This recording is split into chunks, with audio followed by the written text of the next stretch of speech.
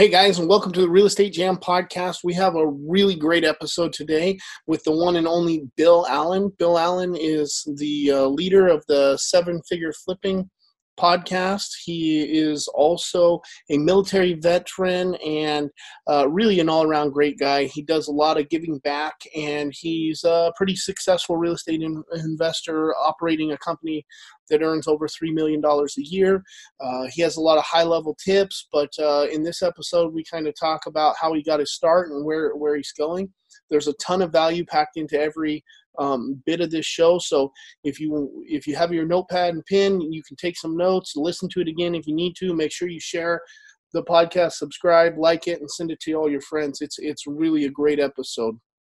They don't want what we know out there. How a person can go from really almost nothing to becoming a millionaire by owning rental properties. He would always buy these flip houses, and I just remember thinking, this guy is crazy. Why would he buy that house? In the past decade, there's been a huge surge in the peer-to-peer short-term rental market. Become an insider. So you have to know the rules before you get the game. Every second counts. So make every second count. Welcome to the Real Estate Jam. Whether you're just beginning or the best of the best, we're glad you're here. We will share successes, failures, and strategies for the action-taking real estate investor. And now to your hosts, JD, Annabel, and Melissa.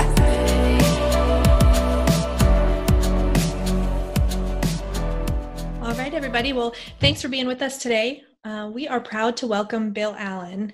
If you don't know who Bill is, he is the visionary leader of the Seven Figure Runway and the Seven Figure Altitude Mentorship Program. He is the owner of Blackjack Real Estate. He's also a member of the U.S. Navy Reserve, and he's a mentor to thousands through his podcast, Seven Figure Flipping. Thanks for being with us, Bill. Yeah, thanks for having me. That's a great introduction. I was wondering what you were going to say because, I didn't even give you guys anything. So it was really nice to hear that. So I'm happy to be here. I'm excited. I get to do this from time to time now on my own podcast. So it's nice to have an interview with somebody else and they're asking me questions. This can be fun. Awesome, Bill. Well, just so you know, you're our first live interviewee. So cut us a break if we're not hitting the right notes. I think there's going to be a lot of people that listen to us who know who you are, but there's going to be some that don't. Can you kind of give us a rundown of your investing history and where you came from and how you got to where you're at now? Yeah, absolutely. And first, it's an honor to be your first guest. I'm excited. I think I have a little bit of pressure there. So let's see if I can perform, right? So I was a military guy. I was a aviator. So I got out of Georgia Tech. I did ROTC. I got commissioned into the Navy. It was in 2003. I actually went to graduate school, got a master's in aeronautical engineering at Air Force Base. So I went up to Wright-Patterson Air Force Base for a year, then went down to flight school. I moved 15 times in those 15 or 16 years or so that I was active duty and flew helicopters and airplanes for the Navy. And during that time, I was trying to figure out kind of my investment strategy. My dad always taught me to save money, to put aside 10%, to be smart with what I was kind of taught to be a saver. So I was in the stock market, but it wasn't moving my net worth the way that I wanted it to. So that's when I started investing in, actually just kind of educating myself in real estate. So podcasts, books, things like that. I had a library card and I used it like crazy. I was just reading all kinds of different investment books and getting to know what other people were doing and trying to figure out what I wanted to do. So that led me to kind of buy my own house. I actually had a CO in college at the ROTC. He said, at my ROTC unit, he said, I bought a house everywhere I was stationed and I always made money. And so I said, okay, great. So I bought this condo in San Diego for almost $400,000 in 2006. And I sold it in 2010 for $200,000. So I lost $185,000 on that condo and said, this guy is crazy. He doesn't know what he's talking about. But fortunately, there was an Army program called HAP, Housing Assistance Program, that bailed me out of that. And I pretty much broke even on the house, fortunately, because I had moved there at the right time. So I didn't give up. I bought another house at the next duty station in Pensacola, and I fixed it up myself and then rented it out when I left. And then I did another one of those and then another one. And I wanted to get to 10 rentals. And I thought that would be my retirement plan. 10 rentals, making $10,000 a month. I'd be $120,000 and retire in the Navy. That was my plan. And then I got exposed to people who were doing crazy things in real estate, people who were flipping 150 houses a year and not going to see them. At first, I thought they were lying. It was crazy. It couldn't happen. And until I got around them. And that could just kind of change my mindset on things. We had a baby. We had our first son, Will, in Patuxent River, Maryland. And that's where I flipped my first house.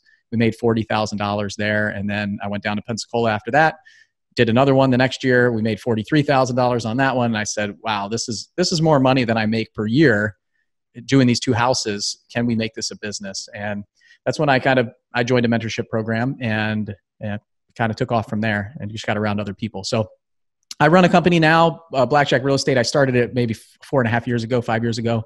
Started with just me, and then it was one other person, then 2 people, then 3 people, then 4. And we've grown to about 15 people. We'll do we'll probably be under 3 million this year. Our target was 3.5 million this year in gross profit. We probably do 35 to $40 million in real estate transactions total. And we have a team of 15. They're awesome people spread all around kind of the Southeast. We're in Nashville, Tennessee, Chattanooga, Tennessee, and Pensacola, Florida.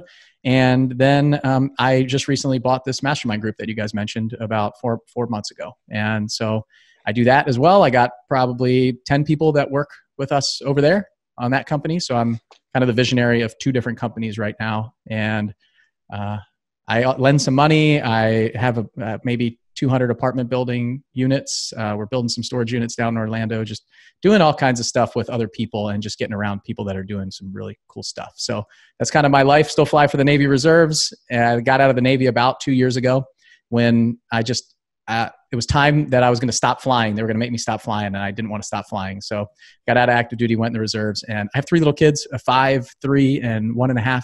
So they keep me busy. I didn't want to deploy and travel around and move a bunch anymore. And our middle son, special needs, he's had a bunch of open heart surgeries and stuff like that. So he really takes a lot more attention of mine. So I wanted to be home with my family and do that stuff. So that's kind of my life. I have a real estate investment company. I have my personal investments in kind of apartment buildings and notes and hard money loans and stuff like that.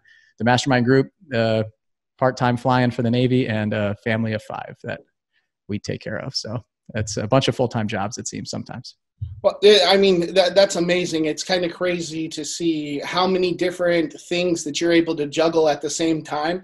And I'm sure a lot of that has to do with the people you surround yourself with. But one of the things that, before we move on, that I wanted to ask about, that was actually the first time that I heard about your San Diego housing extravaganza. I didn't realize that you decided to buy a house at the exact wrong time in the market.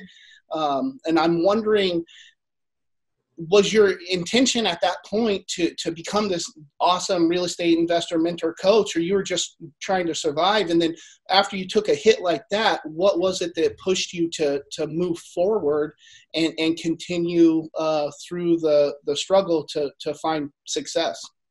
Okay, I think that's a great question. I've never really talked about this much other than the fact that it happened, right? So at that time, I had no idea what I was doing. I mean, I was young. Let's see, I was a lieutenant JG, about to make lieutenant. I had gone through flight school, just got my wings, went out to San Diego, and I was born there. I lived in Southern California when I was younger with my family, and moved away from there when I was in kind of later in elementary school, over to Maryland. So I love it there. I would move there tomorrow. It's so beautiful, and I want to go there every day. Every time I get off a plane in San Diego, I love it. So I had this I wanted to live in Pacific Beach. It's a nice place. It was kind of the time where I was having more fun. I was going out and partying with my friends and stuff like that. You know, this young officer. I had a 2003 Ford Mustang Cobra convertible that I had bought when I was in Ohio. It was like my Ensign mobile, right? So stereotypes much. I love it, but I had that. I had a pickup truck. I had to find a place to put the car. I didn't drive it that much. I was spending money, right? I was in a totally different mindset than I am right now. I didn't have a family. I didn't have anybody to take care of myself. And I could still save. I still saved about 25% of what I made, but I was spending a lot of money. So at that time, getting a loan was very easy. It was signature loans like crazy, no problem. I didn't have any money to put a down payment on a house. So I got an 80% conventional loan, and then I got a 20% second mortgage on it. So 100% financed house. Wow. With the signature, basically. I was making, I don't know, Ensign or JG probably makes somewhere around 60, maybe 65,000 a year, something like that. So that's the kind of world and mindset that I was in. I had no idea. I didn't know what I was going to do with it. I just knew that people were buying houses like crazy at that time. They were buying things. to give you some idea of what this was, it's a $385,000 condo, 700 square foot, 1-bedroom condo. This wasn't like a 2,500 square foot house on the beach. This was a condo on the second floor, what they said was a peekaboo view of the ocean. So you can kind of like look around. It looked at Ace Hardware in Pacific Beach. Across the street was the VFW, which I frequented quite a bit when I was there. It was great. You can get like $1 beer. And then you look around the corner and you can see a little bit of water over there by Tourmaline Beach. So it's about 3 blocks from the ocean. I looked at a ton of condos. I looked at a ton of different places while I was there. I couldn't afford a house. Those things were $800,000. So no, the answer is I had no idea who I was going to be. I had no idea what it was going to be. But so then I had this condo. I lived there. It was great. The location was fantastic. I wasn't even paying attention to the market. I had no idea that the market was like the sky was falling. It's just, I still don't watch the news. I didn't keep up with that stuff. It was just, people started talking about that. I heard it. I was like, whatever. It's not a big deal. Then I went on deployment and I rented it out to somebody in my squadron while I was on deployment for like 8 months. I was losing like $800 a month while I was on deployment, but I was still getting BAH and all the other stuff, right? Mm-hmm. So it wasn't a huge deal. But then when I got back, this person was still in there and I needed to find it. I couldn't even live in my condo when I got back, but I was supposed to go back on deployment 2 months later to go out to the air ambulance detachment in Kuwait and Iraq. And so I didn't think it was a big deal. So I moved in somewhere else. And then sure enough, the squadron said, hey, we need you at home. We need you to run the operations department and we're going to send somebody else on this deployment. We think it's too fast for you to operationally come off of a 7-month deployment and go back on another 6-month deployment 2 months later. And it's just, we think it's a little bit unsafe. And I said, okay, if you guys need me at home, I'll stay at home. And so then I was losing money every month as a landlord, basically. And when I left to Pensacola, bought this other house, I still had it. I was losing $800 a month on this condo. And people say all the time, well, if you kept it, that condo is selling right now for about $450,000 to $500,000 today. So I look and go, well, I sold it for $200. That person made $300. But I couldn't bleed $800 a month for, what has it been? That was 2000, almost 10 years, 7, 8 years. It's just, it wouldn't make financial sense and I wouldn't be able to do it. So no, I had no plan to become a real estate guy at that time. I didn't know what I was doing. I made a lot of mistakes, but I couldn't see what was coming. And all I could do is use that as a learning experience for what I'm going to do in the future. So that next house that I bought, I made sure that I was looking at the numbers. I was running the numbers on the rental rate if I did have to leave or if I got transferred or something happened to me. And so it changed. I got a really nice 3-bedroom, 2-bath house in Pensacola that I could rent out rooms if I needed to. And I knew that it would rent and I would make money on that house, maybe $500 a month after I left. So it made me smarter. Fortunately, if I had lost $185,000 on that deal and I didn't get bailed out by the government, if I moved there 1 month later in July instead of June in 2016, I would not have qualified for this. And so, and had I known I qualified earlier, I probably would have sold it a year or two earlier, frankly. It was a friend of mine who was a realtor, a friend and a good friend who also owned a couple condos in that area. He told me that he did it for me. He was my realtor. He pushed me through it. He showed me all the paperwork and stuff and really helped me out. So no, and dusting myself off, it's not a big deal. I've lost $70,000 on a flip that I shared at Flip Hacking Live, actually, my story about it. And fortunately, we're running a business where that wasn't our only project that was going on and didn't put me under. You got to be able to, you're going to get knocked down in this business. You got to be able to get up, brush yourself off and get back to work. So I think hindsight, I wouldn't have changed anything. It's part of my experience. It's part of my journey. I say this to people all the time. You look back and you say, man, I wish I didn't do that. Or I wish I had done this earlier. Or if I only started investing when I was 21, I would be a billionaire by now, right? Well, right. We're all on the journey that we're on for a reason. You need that experience. You need that. And I'm sure we're going to talk about building your team and things like that coming up, but you've got to be put in the place that you are right now, doing the things that you're doing and making those decisions and getting those learning experiences to get to the level that you need to get to. I'm a follower of God, and He's putting us on a path that we need to go on in our journey and our experience. So all of these things that are happening to you that you think are negative, a lot of times turn out positive. I have so many stories of times where I'm sitting there like in tears. This is the worst thing that possibly could have happened to me. And then a year later, I see what has been done, and I go, wow. And one big one was my grandmother just passed away. And in May of this year, we went to Africa. And we had a mastermind group meeting in Africa. We went on safari and did all this cool stuff. And on the way there, my wife and I got first class tickets, and we had to fly to Washington, D.C. to pick up our first class flight to Africa. It was going through London. My wife's mom has breast cancer right now. She had just found out, and we were going to meet them in London for the day. And we flew. We flew to Washington, D.C., and we had all this plan to get on the flight. We get to the flight, and they go, "You don't have tickets." And we said, "What are you talking about? We don't have tickets. We use this travel agent that everybody else used. They got us tickets. They did everything. It's first class. We're in the lounge, and they basically are treating us like we're bums. We don't have tickets." And they can't figure out what happened. Well, sure enough, they booked it, but they never charged my credit card, so they dropped the ticket. And I didn't even notice. So my wife is like so upset. She's not going to see her mom the next day. We can't get on the flight. If we get on the flight, it's going to cost us like an extra $10,000 each to do it. I said, that's nuts. We stay with they get us on the flight the next day. I have to pay an extra like $3,000 or something to get on the same flight the next day. Her parents can't meet us the next day. They can only meet us that day. And so she's not going to see her mom. I'm devastated. I'm in tears. I feel like a failure as a husband and all of this stuff, right? Well, we go see my uncle. We stay at my uncle's house, and we go have my grandmother and my mom just happen to be in town. And we go to lunch the next day with my grandmother and my mom. And then we go on the flight. We get to Africa. Everything's fine. It all worked out. But Lucy didn't get to see her mom. Well, my grandmother died a few months after that. And I never would have gotten to see her had that not happened. So I'm sitting there in the funeral looking back on this whole journey and saying, this was by design. Like, this happened for a reason, so I could see my mom and my grandmother in that time.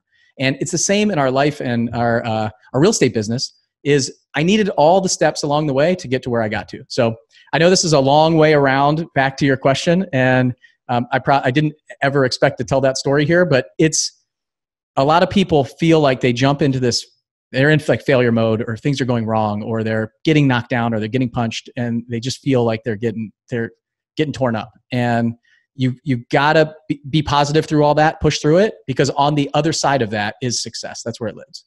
And that's where all of those things, reside. You have to get through some of that stuff. So I had to go through a lot of different struggles, and its journey hasn't been easy. People think you're an overnight success when they've never heard of you, and then they hear you're doing a couple $1 million a year. So, anyway, that's my answer to your question. No, absolutely. That's a great story. Thank you for sharing it with us. And I think it's pivotal to let especially newer investors know that it's not always sunshine and rainbows, and that you got to take your lumps as you move through. And I think that resonates personally with us in our business, and really every real estate investor. Nothing comes easy, and nothing's perfect at first go. So we appreciate that. Now, if you are moving from your first house into your next one, you started out doing everything yourself, right? Swinging the hammer, everything. And that's the same experience we had. What pushed you to change from needing to do everything yourself because you're saving money, to realizing that you save more money and get a quicker return when you start hiring stuff out? So that house that I bought in 2009 in Pensacola, I figured out how to renovate. The bathroom in the master was beautiful, fully renovated, and the one in the spare was garbage. And I just said, I'm going to figure out how to do this, watch YouTube videos, laid tile, ripped everything out. It was the time of these HGTV shows were starting to become popular, right? So I was watching those, and I said, if they can do this, I can do it. So I started ripping everything out and did that. Then I bought a house in Maryland, and there was 1,000 square foot unfinished basement, and I finished the entire thing myself. I didn't hang the drywall, but my 6-month pregnant wife was in the basement with me painting the walls. She had a really nice, expensive respirator. Don't worry, we took care of that. But we were doing that ourselves, and then we got that house rented out, and then we bought that first renovation of ours, and I GC'd it. We did almost all the work. There was a GC that came in to help me, but there was some things that I said, I'm going to do this to save money. So just so the listeners know, this was probably 2009 to about 2016, 15, 16, where I was doing all the work on everything. Basically, I was doing maybe one house a year, maybe 2 rentals a year during that time. So it wasn't like this was an overnight change in my mindset. The one thing that got me was when I got around people who had a team, and I saw them sitting in a conference room at a mastermind meeting with me with their computers closed and their phones in their pocket. And I was getting emails from them about wholesale deals that they were trying to sell. And I said, who sent this? It's their team. It's got their name on it, but they're not sending it. you guys might get an email from me today while I'm on this call. So the change for me was when I got around those people, and I did a couple different exercises, write down all the things that you're doing right now, and then write down how much money you made the last year, and then how many hours you think you worked approximately, and everything that you do. For me, it was rental income, it was investment income, dividends, stocks, things like that. It was the flips, it was the W-2 income, and then how many hours I worked. And I did that math. And what I saw when I did it, in I think it was like 2015, it was $55 an hour. That was my kind of my worth to the marketplace of everything that I was doing. And so then what I said is, why do if I can hire somebody to do some of these things that are on my task list, right? All the things that I'm doing, a lot of it was driving to Home Depot, putting lock boxes on houses, setting up utilities, things like that, where you can get an administrative office assistant or something like that to go do those things for $10, $12 an hour, definitely at that time. And so at $55 an hour, I shouldn't be doing that stuff. If I stop doing that stuff and start doing the $100 or $200 an hour tasks, and then the follow-on kind of worksheet there is go figure out on that list, put a number next to those tasks and what you think it's making you. And those, putting lockbox on homes and setting up utilities and all that stuff, that's a $10 or $12 an hour job. And then you've got other things like following up with leads or putting your direct mail in, or marketing, or setting up, online advertising, or negotiating contracts, or going to find better contractors that are going to be faster or cheaper, all of those things. Then those are $100 an hour, $200, $500 an hour tasks. And so you need to figure out what I was doing was I was just doing whatever needed to get done, not the stuff that was going to make me more money. So if I can focus on those $500 an hour tasks, I can get my dollar per hour up to $100 an hour and bring in somebody at $12 an hour to offset that stuff. So that was kind of the mindset shift that I needed to understand what my value to the marketplace was and not discount it. And then also have to get over the fear of hiring somebody. So I remember my first call with my mentor, I said, I do not want to hire anyone ever. I'm afraid of that. I'm afraid of, bringing somebody in and be responsible for them and their family, putting food on their table and all that stuff. What if I screw up? What if my business doesn't become successful? What if I have to let them go after 3 months and shut the doors of the business? I don't know. It's probably like 80% of small businesses fail in the first couple of years, right? Maybe it's even higher. That's a stat I just pulled out of my back pocket, by the way. It's not official. So, but so I was afraid of that. But what I wasn't doing is I wasn't being confident in myself and my ability and also my drive and my focus. And I knew I was a decent leader in the military, but there's so much security in all that I have to be a leader there. Like I'm one of the senior officers as I'm moving up the ladder. I have to be a leader there. When you come over here and take on something yourself, it's this unknown, it's scary, it's all of those things, right? So you just have to change the way that you think and try it and not be afraid, like we talked about in your last question, to fail. It's okay. And also being upfront and honest with those people that, hey, this is a new venture that I'm doing. I'm excited about it, and you have to cast the vision for them. So that was kind of this change in my mind. And I was also I was going crazy. I was working nonstop for one deal a year when there was somebody else on a podcast saying he's doing 150 deals a year and he's not looking at any of the houses. And so I kind of asked myself, is this possible? Is it really possible to do? And then I said, I want to just get around those people and meet them and see if it is. And when I met them, they're normal people just like me. They're really great people, and they're honest, they're trustworthy, they're loyal, they have integrity, all that stuff. And I said, wow, this is possible. So, and it took me listening to more than one podcast to get that, right? It was probably like 6 months of me listening to this while I'm driving to a job site that nobody is showing up at. And then I'm going to my full-time job, and then I'm coming back and nothing was done that day. So I have to stay there for 2 hours to lay some tile or do whatever they were supposed to do that got screwed up. So the next guy, when he was coming in, had things done. And then I wasn't coming home to my family, and it was driving me nuts. So I eventually went crazy and spent a bunch of money and got around the people that were doing that. So that's kind of was my journey. And it's hard if you're listening to this and you're new and you're like, I'm afraid to hire somebody. Me too. We all are. We all were. There's not a single person that has a big company right now that one day wasn't sitting in their garage or their office or somewhere in their house going, should I really do this? I'm a little bit scared to do this. And that's okay. If you're not scared, that's probably when you get into a little bit of a problem. But it seems like now you've gotten over that fear, blown that fear out. When we were sitting in the room Flip Hacking Live, we had 650, I think it was your final number of people there, and every single person in that room looked at your team when they were on stage and said, I want them to be on my team. How do I get a team like that? How do I build that? Whatever that is, and it's not really quantifiable, but it's a team culture.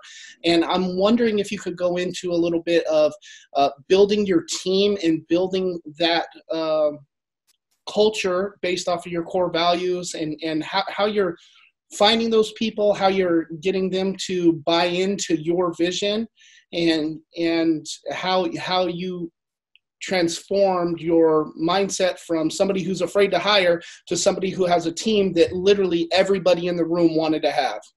And Bill, before you answer that, I just wanted to cut in here and say a lot of our listeners are going to be at that point where they're leveling up. Part of leveling up is scaling their business, and so making that first hire. And so if you could also, piggybacking on what JD said, talk about what is a good first hire. What is the best first hire? Is it a marketing cold caller? Is it an admin person? What is your advice to those that are at that point that they're ready to do that hire? Okay, let's start there, and then I'll move on to the further things. So I'm just writing some things down because I was like, man, there's a lot to unpack there, right? Let's just buckle in for another hour. I think the first person that you hire. So I was in a position where I had a full-time job, and I knew that I was going to be flying all day, and I was going to start doing some marketing. And so as I was doing this marketing, I needed somebody to answer the phone, because I knew that in my network at that time, a lot of people were sending direct to voicemail, and some people were answering live. And what we found was the live answer people were seeing a way better return, way better income than the people who were just sending people to voicemail and then following up, because they couldn't get a hold of a lot of those people. So I knew that somebody, for me, the structure and setup of my business and the way where I was going, it would be somebody like an office manager. We also had a couple flips going on where we were buying at foreclosure auctions. So setting up the utilities, doing the bookkeeping, putting lock boxes on, doing all that stuff, it was important. And then somebody to get to an appointment if you got a really hot appointment to go out there. So this kind of catch-all person for me. And that was my first hire. What I tell a lot of people now is, you're not me, right? You're you. So what are your unique abilities? What is your skill set? What does your business look like right now? And where do you want to take it? And then bring that person on that it's like a puzzle. If you look at two pieces of a puzzle, they just got to fit, right? So my puzzle piece and your puzzle piece are going to look very different to see how they're going to fit together with another person. So I needed that support. You might need something else. Like you said, if they're cold calling, they might need someone to come on and be a cold caller for them. That might be their first hire. Or maybe what you're doing is you're just a pure flipper and you're networking with wholesalers, and then you need a project manager to come in to help you with the renovation projects. So maybe your first hire is a project manager.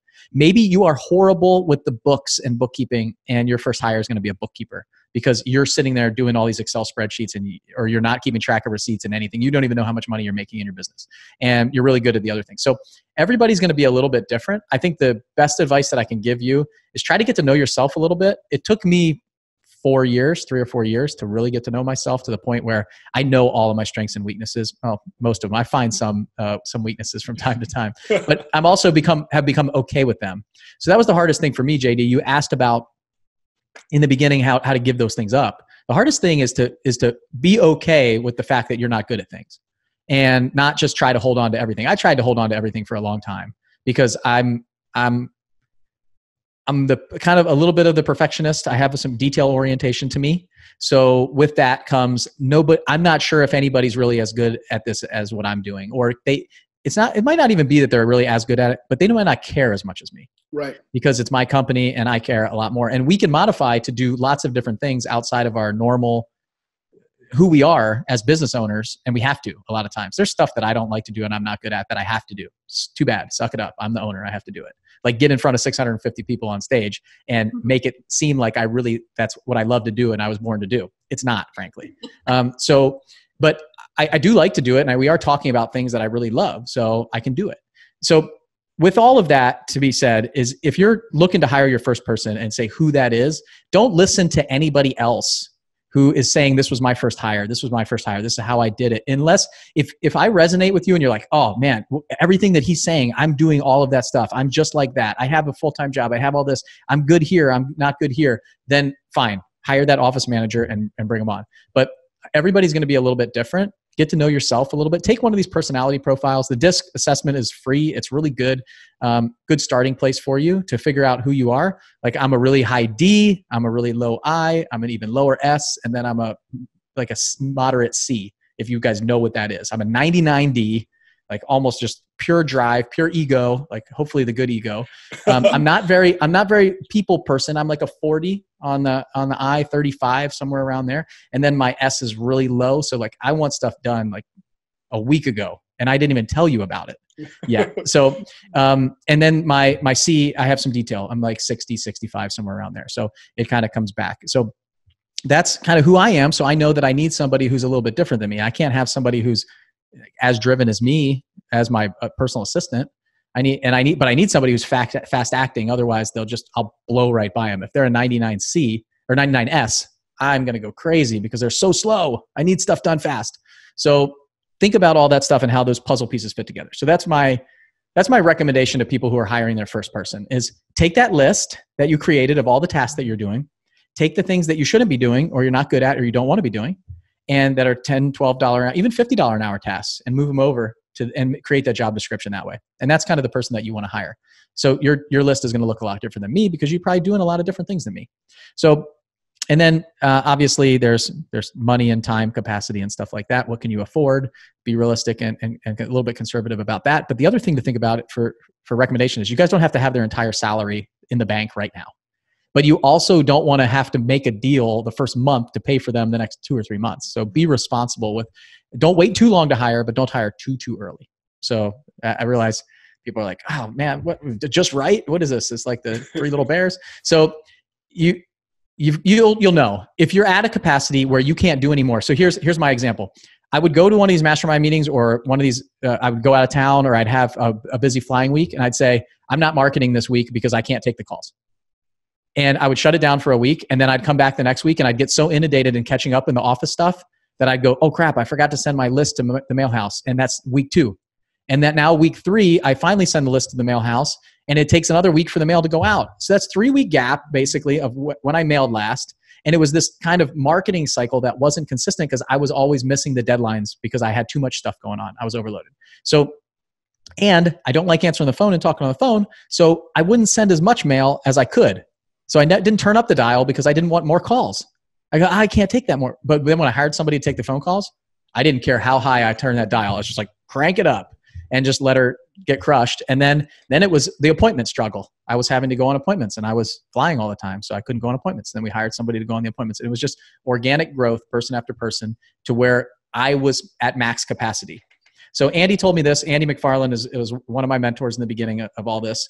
And he had a great analogy as a cup of water, right? Your cup's filling up and it's overflowing. You just need to bring in another cup to put under that cup to start filling that cup up and empty some of your cup into that cup. Now you have 2 cups that are half full. Now your cup is going to start overflowing and cup's going to start filling up. When your cup starts overflowing, find another cup in a different position and start emptying your cup into there. And your people will tell you you'll know when they're at max capacity because they won't be doing a good job. They're great people, but they're maxed out and they're missing things. And it's because they're redlining and they're not going to tell you that they're redlining, but that's a story for another day. So that's my first hire. That's kind of my advice to everybody. And then how did I build my team? You said we got these people on stage. I knew that was going to happen. You got people who are sitting in the audience who don't have anybody on their team who go, I want a Chad in my sales department. I want a Ashley. I want a Val answering my phones. Well, I'm going to give you guys something that we didn't talk about on stage at Flip Hacking Live. You're not going to get a Chad and a Val on your first go. It's just, you can't bring them in. We started this conversation from a standpoint of you're on a journey and you're on a path. My journey was not, I got to hire Val and I got to hire Chad and then I got to hire Ashley and then I got to hire Heather and then Nate and my whole team was perfect. It just doesn't work that way. You need to hire the person that's right for you now. And that person, like your ad should not say, I'm looking for an entry-level person who can help me in the office, who will be around for somewhere between 6 and 9 months to help me grow this thing and scale this thing. And once it becomes successful, I may outgrow you. Okay. That is not the way to interview people but looking back, I never thought this way. And I even hesitate sometimes to tell people to think this way, because what I was doing is I was hiring people that I wanted to lead, that I wanted to be part of my team. They had the qualifications, they had the mindset, they had the core values that I shared at that time. And as we grew as a company, we grew in different directions, some of us. And that's okay. Some of those people that work with me in the beginning are running their own companies right now that are very successful. Some of those people are, found something else they really love to do. They made good money here and they decided they wanted to go do something else. Or we terminated their employment because they weren't a good fit.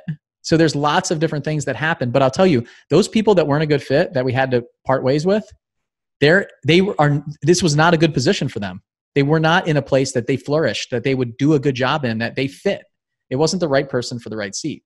And hopefully now looking back, they say, I appreciate the fact that they didn't hold on to me too long, because now the job that I'm in right now, I really like it a lot more and I'm more successful and I'm thriving in there. So they're all good people. We wouldn't hire them if we didn't think they were good people, but they just need to be somewhere else. So I think you said, how do you get them to buy into your vision and how do you grow a team like that? So for my advice to you guys is, wherever you're at right now, wherever you are, figure out who that person you need is, and then go out and find somebody that you mesh with. Somebody who is, you mentioned culture, core values, you said all that stuff. It's important for you to find somebody that fits your core values.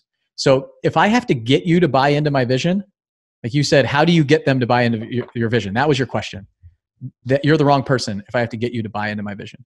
If you don't show up and want to get on this bus and get on this ride, even when, and I use this example a lot because my first salesperson I ever hired, we met in Denny's in Pensacola, right on, I think it was like, I don't know, right there by I-10. And in a Denny's, we met there and she just wanted to get on the ride. She wanted to go on this path with me. I was telling her what I was going to do, where I wanted to go, all that stuff. And she wanted to be a part of it. And I didn't have to close her. She actually closed me. She negotiated a better pay and stuff like that. And that's when I said, okay, this is a pretty good salesperson. She's negotiating me up in rate. And so for me, she wanted to get on the ride, and she was on there with me for like 2 years, and it was great. She did a great job. She's excellent. But when we got to the point, we just kind of grew in different directions, and she wanted to do something different. And I saw it happening, and it's okay. But I didn't have to sell her. And I think if you have to sell somebody, but you also have to know your vision. You have to believe in it. You have to understand yourself, know what kind of core value person you want. And in your gut, if you feel like this is the wrong fit or something's not right, or you don't want to spend Christmas dinner with this person or hang out with them or get to know them a little bit in the beginning of a company, that's really important. You got to like the people that you work with, because this is a small company. We're very kind of tight and close. Even now, even with 15 people, I'd have every single person in my company over for dinner at my house, spend time with my kids, leave them alone with my kids while my wife and I went out to dinner. No problem. No questions asked. They're just all really great people. And I want to be around them. And I think that's a big thing when you're starting to grow, even a small company, a small startup. If there's got to be a lot of trust there. So that's kind of, I think, let's see, buy into my vision, core values. Core values are really important too. But getting to know yourself, I think, is the first step. And then kind of that position that you hire, and then just going on that journey, not thinking that this is a Chad or this is a Val, or those are my team members, for you, those of you guys listening who weren't at Flip Hacking Live. But you have to realize that you're not going to get that $200,000 a year pharmaceutical salesperson when you're not doing any deals. And that's okay. You don't need that person. You need somebody to help you out. You need somebody to take those tasks off your plate, somebody who's good and somebody who fits you. So don't go read like Top Grading and think you need to hire like the best rock star person right out of the gate and you're going to pay a ton of money. I found my CEO, this team is a work in progress from 5 years. So I knew that was going to happen because we finally have what I think is obviously the best team that we've ever had. And the one piece of advice I will give is, don't treat them like a family, treat them like a team. because the family always has those people who don't care about, like they got the drunk uncle who's going to drive drunk home from a holiday party or something. And it's okay because it's, Uncle Jimmy, but you've got you on a team, on a Super Bowl winning high performance team, they won't let you do that because you're going to let the team down. So that was the mindset that I had for years, was I'm building a family. And really what I wanted to build was a team. And I think the way that you cultivate that is you do some team building things, you make it fun and exciting in the office and however you do business, whether it's virtual or in the office. And you've got to build that team up and build that culture and build it around you and your core values and your culture, and make sure that it's fun. Like we do a Christmas party every year.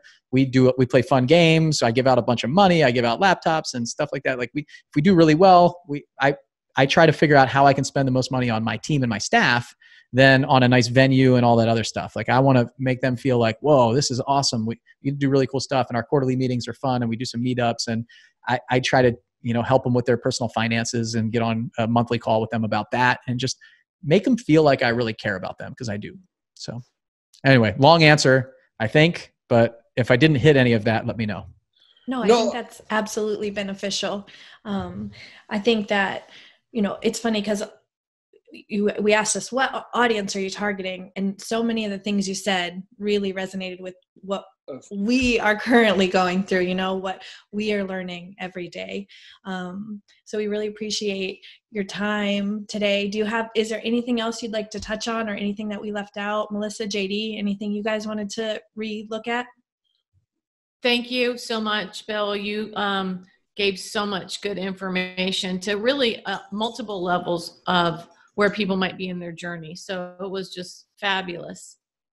Yeah, thank you, Bill. We're huge fans of yours, and we love how much value you bring, not just to your podcast, but to the people that attended Flip Hacking Live.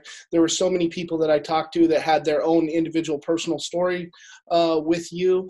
I really appreciate how vulnerable you are when you're up there talking, letting people know that it's not perfect. That's something that really resonates with us, and even today, letting us know that you're not just this automatic success story, that it's building blocks and you're stepping up and stepping up and stepping up until you reach a level of success that most real estate investors dream to achieve. We really appreciate the time that you've taken today to have this conversation with us. Thank you. Yeah, absolutely. I had a good time. I'll say that, this journey, it's just a business. It's a business owner, right? It doesn't matter if you're just getting started, if you're running a huge company, even if you have a bagel shop or a bakery or whatever you do, a shoe store. The fundamentals of business are the fundamentals of business. It's people, right? It's about getting to know the people, taking care of your people. Everything that we do, if it surrounds the people and you actually care and it's obvious and you're authentic, then it's going to shine through what you're doing. So it's the people that show up, that sign this on the hood of the car, pressure sales, those kind of things that don't make it very far. Screwing people over, not doing the right thing. It just goes back to, do unto others as you would want done unto you. And if you can do that, then you're going to be successful in this life and business. Every time you get knocked down, you're going to get back up. Don't let other people affect you the way that they try to in a negative fashion, and spend your time with good people like this. You're listening to this podcast, you know you're in the right place. You're listening to the right thing. You're ingesting the right information for you to be successful. So that's my advice to everybody, is just, get out there and take action, obviously, and find the right crew for you, like the right people that you want to be around. And it's really cool to see all of the people, like you said, JD, at the event that we had. They're all very alike. Everybody there was having a great time, getting to know each other, asking questions. And that those couple people who felt out of place, it's probably not the event for them, and it's just figuring out how to attract the people. And that's the best thing that I can give for advice of building a team. And what you guys have going on right now too, is put out what you guys want to attract, and you're going to attract the right people, and they're going to come, knocking on your door like crazy, wanting to work there. And I always had a saying in my company is I wanted everybody to come knocking on our door, trying to get a job, working with me and working with us, but they can't because we're full and because nobody wants to leave. So if you can create a culture and a company like that, you're doing really well, and the money will follow, the deals will follow. And you're right, we're not perfect. I have problems on a regular basis. Every single day, there's things that blow up. And a lot of people aren't talking about that stuff. Everything looks really good, like the sunshine and butterflies, like you mentioned. But being authentic and being real and sharing those struggles and those problems, that's where you're going to impact a lot of other people, because everybody, the second that in a room of 20 people, one person raises their hand and said, hey, I got this thing going on. I don't really want to talk about it, but I'm sharing it and I need some help. 10 other people in that room are going to go, I'm going through the exact same thing. I didn't want to share it. And that's the biggest thing, is if we can focus on the problems, the issues that we have, work on them, be better, and other people will jump in and thank you for it, because they were afraid to ask the same question. And that's, I think, the shift that we're trying to make in the mastermind program, the podcast, all those things. So I appreciate you guys having me on. I had a lot of fun. It just gives me I'm excited for you guys building this podcast, building your business, doing all the things that you guys are doing. Is really cool to see. Awesome, Bill. Is there anywhere that people can reach you or look more into your company? And do you have any upcoming events that you want to share? Yeah, you guys can check out like my team and my staff. I think there's an About Us page on the website. I built the website myself from scratch, and then I hired a marketing officer, and she deleted the whole thing and redid it. And like it took me 6 months to build, and she redid it in like 2 days. So it's that company one is blackjackre.com. So Blackjack RE, like real estate. That's our investment company. And then sevenfigureflipping.com. You can check us out there. We're revamping that website. It's going to be really cool when it launches here in a couple weeks. And obviously, you can listen to the podcast, Seven Figure Flipping Podcast. But we do an event called Flip Hacking Live every year, and it's out in San Diego. We've done it 4 years in a row. It's in October every year. So I think it's a great event. You guys obviously were there. You checked us out. I appreciate that. And we'll be there again. We'll see you next year, 2020. Awesome. So I can't wait for that. It's going to be a lot of fun. So I think it's just fliphackinglive.com. So you can check that out. I don't know if we have next year's tickets on sale or anything. They are. We do? Okay. Yes. So you can go there and check it out. So yeah, that's an event that I absolutely love. You're right. We had about 600 people there, I think, this year. And I'd like to, just get out to some more people next year. I think the biggest thing is just make an impact on somebody. If somebody can go to that event and leave better than they came, that's all we care about. So that's it. So yeah, that's us. And you can check us out wherever and send us some messages. You can send us a message on the Facebook pages that we have or the website. So awesome. Thanks again, Bill. We really appreciate it. Yeah, you're welcome. Thanks for having me on. It was a lot of fun. And you guys did great, by the way. First podcast, awesome questions. You guys are awesome. Awesome. Thank you. Thank you for listening to the Real Estate Jam. Thank you. Thank you. Thank you, thank you, thank you for all you do. We hope you enjoyed today's episode. For more information and updates, check out our website, shorefrontrestorations.com, or find us on Instagram, Facebook, and LinkedIn at Shorefront Restorations. If you have any questions, feel free to drop us an email at info@shorefrontrestorations.com. See you next episode.